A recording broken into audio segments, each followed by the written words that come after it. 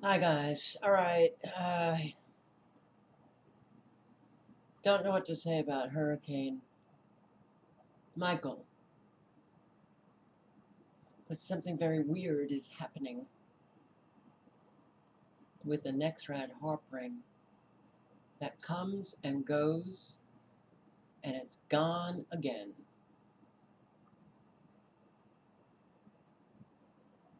It's gone again.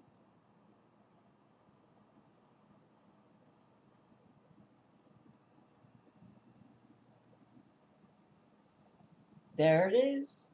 It's there. Okay. Let's check it out.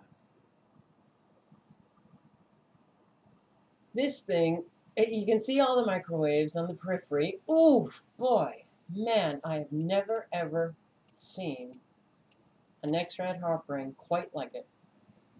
It literally just takes away all of the precipitation in this one area. Bingo. Wow.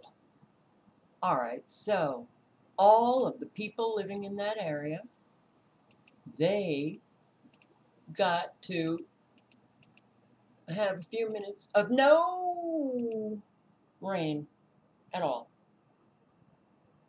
Have you ever seen anything like it? I haven't. I haven't. So, what are meteorologists saying about this? Birds cleared the path of the precipitation. Migrating birds, I don't know, thousands, millions of migrating birds migrating in a circle. Okay, I don't know what they're going to be saying, but the whole thing is filled with either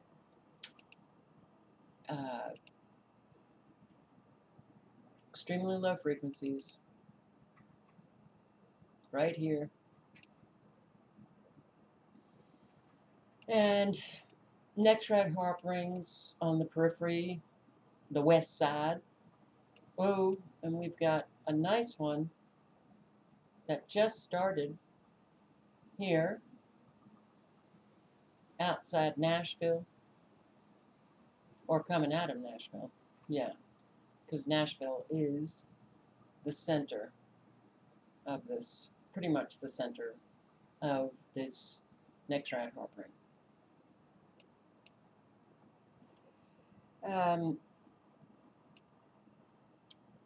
It's really, and they're concentric rings. What are we living, man? What are we living? We are living something so unbelievably surreal. Next red HAARP ring, Alabama.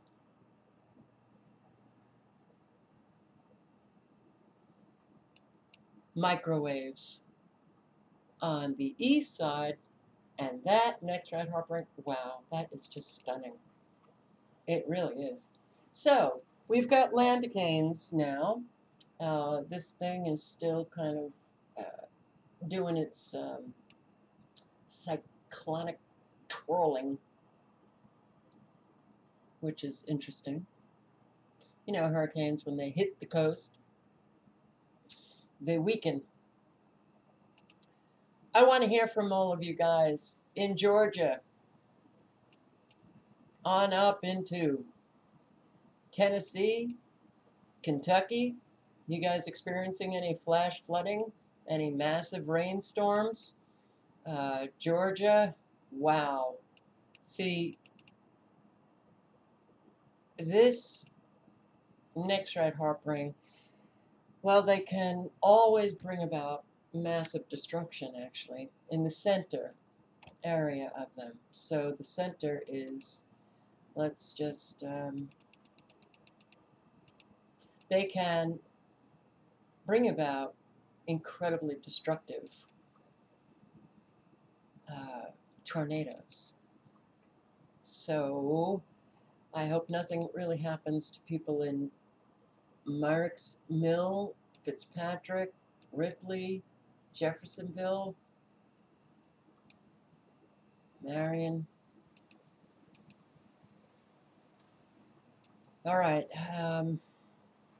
But you guys in Florida, I don't know how many subscribers I have in the Panhandle, um, but I sure would love to hear from you. Excuse me. Oh my God, I have to tell you, and I'm going to tell it in another video. But something happened to me, boy. The our sky here. Oh my God, this was today. Let's just say they brought in an awful lot of moisture to upstate South Carolina, and this is what nobody even sees or thinks is normal. Between the spraying, the geoengineering, and these mountain clouds all over, we did get an awful lot of rain today.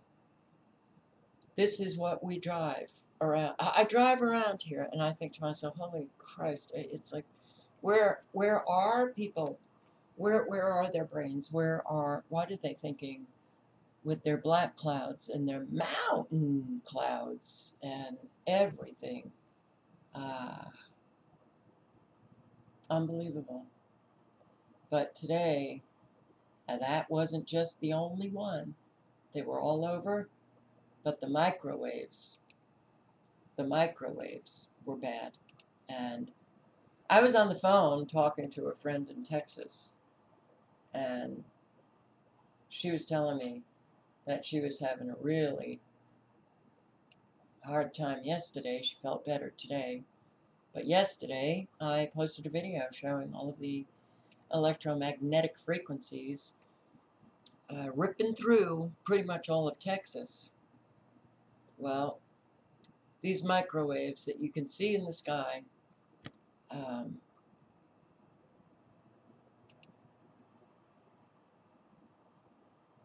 this is the frequencies that are, that's not a great image of it, but the frequencies were literally creating like a grid pattern. And I feel better now, but I have to tell you, oof, it was, I don't know what happened to me. It was, I, I, I'm not going to say it was any different than any other day. I mean, this is what Anderson, South Carolina looks like, pretty much, every day. But the humidity, the heat, the mountain clouds, setting us up for a dump of water tomorrow? Probably manufactured artificial clouds all over the place. All right. So this storm now, look at all of these frequencies. Now, virtually in every video on frequencies, the weather, I am showing you an awful lot of these extremely low frequencies being shot off intensely from Spartanburg coming into Anderson, and you get the frequencies in Tennessee that shoot down in just going across North Carolina and South Carolina. These extremely low frequencies shooting up into Tennessee usually have very intense frequencies coming out of Durham, Raleigh, and Columbia, and I can't remember what this radar station is. But what we're seeing is less intensity on the east side, but wow intensity on the west side. Check it out. Keeping Michael on course. All of these electromagnetic frequencies. That's what they do. Steer it right along. We've got them going off.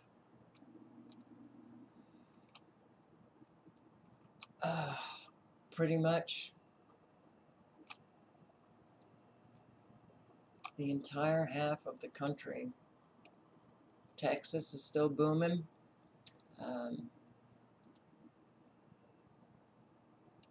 But all of these frequencies right down from Illinois, Kentucky, Ohio, Kentucky, Tennessee, Louisiana, Mississippi, Arkansas, shooting off pretty wildly. Mississippi. Tuck Michael into Georgia. All right, so you guys in Tennessee and Kentucky and Georgia, how are you doing? Look at these. I've never seen what look like really intense frequencies, microwave frequencies, shooting off in an area that I just have never seen before. Let me slow it down. Slow, slow, slower. Okay.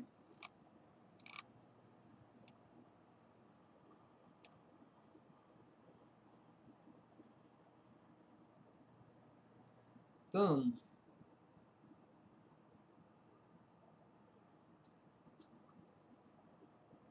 Hit, hit, and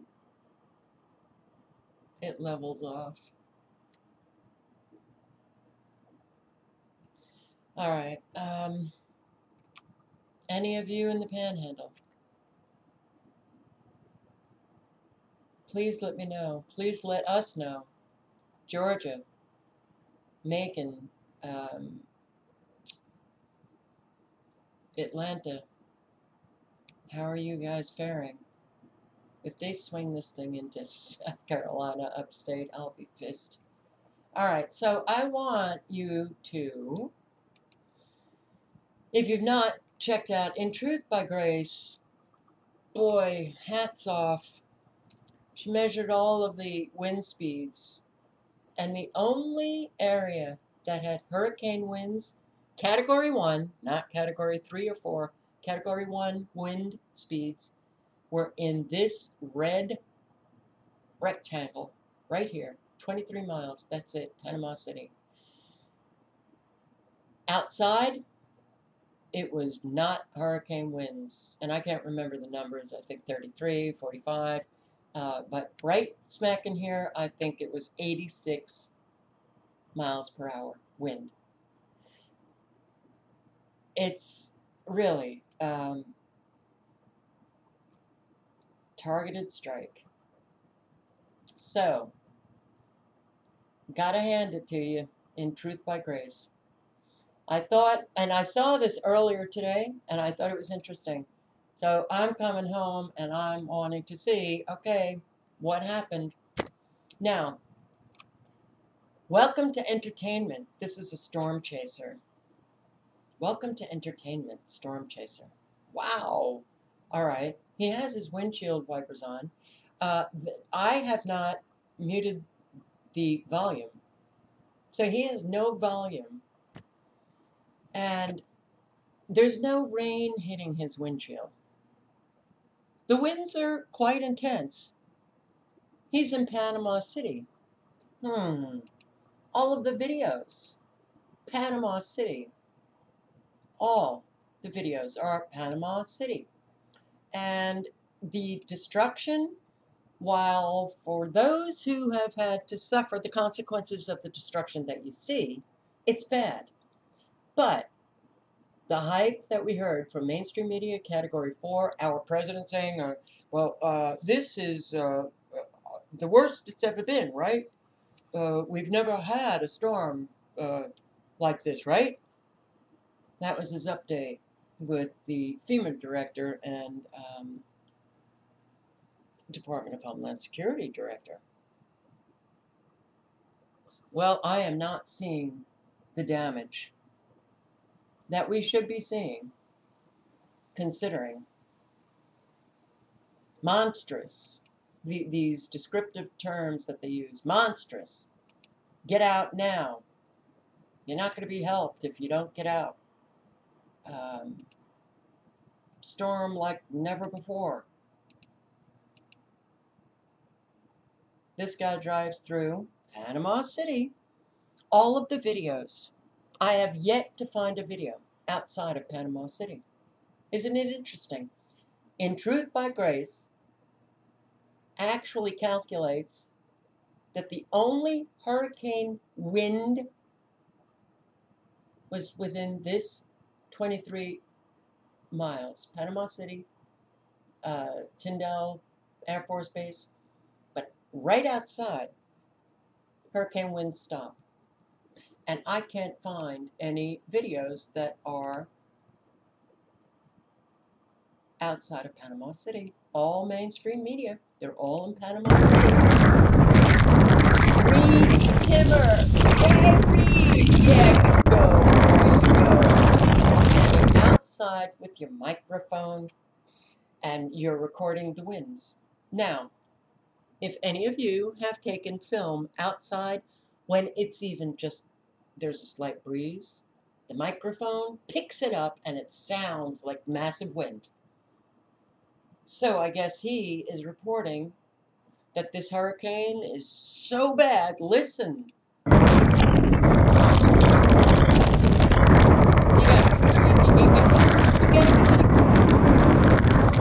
This is like cartoon. Okay.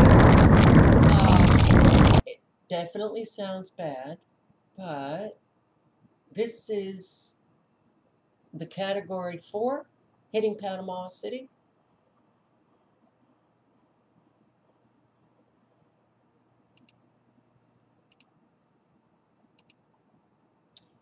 Now, when the hurricane actually leaves, this guy did live reporting, 9 hours. He starts off in Panama City Beach, and he ends up in Cottondale, which is just north of Panama City Beach. Panama City Beach, he's in Cottondale. He drives up, and after, he's showing live 9 hours. It should have taken out Cottondale. Yeah, there were some roofs and trees down, but trees are not an indication anymore because of how weakened they have become, how sick they are from all of the geoengineering. But this is after the hurricane passes. No flooding, and, well, not the kind of damage that you would have expected to see. This is Miami Herald. They're showing what looks like the sky here in Anderson, South Carolina, an awful lot. This is, I guess, the hurricane coming in. Well, haven't we all seen those skies? The horizon to horizon whiteout. This is Panama City after the hurricane. Now, look, Category 4 coming in, worse, monstrous. It really, it does not look like what I would have expected considering the reporting. The streets are dry. It's almost like they got no rain. This thing was all wind. Perhaps it was. And I had a subscriber send me this mag Ugly Truth, and I was listening to it. I only got to, maybe, I don't know, 5 minutes in. But I have to tell you, this guy is really, he's right on. 100% satanic shit. Let's get into this one right here and break it down. Good evening from Panama City, Florida tonight, where they are preparing for a powerful and deadly hurricane already. Tonight has now been upgraded to a Category 3, winds at one. Always these guys know everything about the so-called hurricane, which is a so-called natural disaster. How the fuck they know everything about this so-called hurricane and giving you all number coded with your Category 3, 100% is satanic shit all the way in. 120 miles per hour. Tonight has now been upgraded to a Category 3, winds at 120 miles per hour. Okay, that alone tell you it's a hoax. It's a 33 right there in numerology. No doubt about it. It's Freemason shit all the way hoax. Hurricane, once it hits, will then Go. And there go all the sheeps, yes, trying to get away from it. That's how they do it, people. They always put you in panic mode, always have some kind of chaos so the masses could disrupt, run all over the damn place like some damn chicken without a head. bring destructive winds across several states. Florida, Alabama, and Georgia all have states of emergency tonight. This hurricane, as I mentioned, has Exactly where it's going. They know the track that it's moving in. Of course, it's man set up all the way to set up to fuck up the masses. The masses cannot be comfortable. That's what they're doing. already killed more than a dozen people on its way here. And tonight, Florida's governor is 1 dozen number. Wait a second. It already killed a dozen people on its way here. Was that in Cuba? Where? I didn't hear that. But everybody's in Panama City. And you hear this. You know, it's going to be disastrous for Georgia, Alabama, and Florida, the whole of the Panhandle. Everybody's in Panama City, and you're not seeing the kind of damage that you would have expected. So I need to hear from you guys. Please. You guys, Georgia, Alabama, Panhandle, or those of you in Florida who know people who live in the Panhandle, please contact them. Find out what happened here. What happened? You know, they evacuated, 120,000 people. And this could have been the only area that got hurricane winds, Category 1. All right, I'll link below to everything. Let's just see if our ring is still there.